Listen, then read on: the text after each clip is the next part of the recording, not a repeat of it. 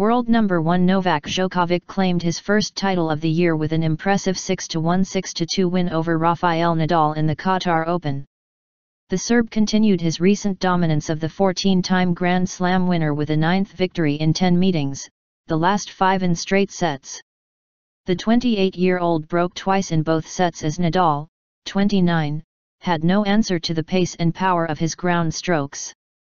Djokovic is preparing to defend his Australian Open title from January 18. This was Djokovic's most convincing victory against Nadal in their 47 meetings, a head-to-head he leads for the first time. Nadal made just 13 unforced errors but was bullied off the court by an inspired opponent who gave him perhaps the most uncomfortable 73 minutes he has faced on court. Djokovic, who has reached the final of every event he has entered since losing to Ivo Karlovic in the quarter-finals of last year's Qatar Open, lost just 9 points on his own serve. Nadal, meanwhile, won only 48% of points on his own first serve and made 9 winning returns compared to 30 from Djokovic. Perfect tennis.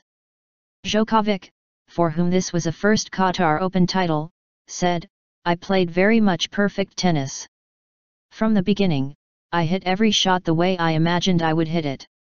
Those 2 sets give me a great feeling.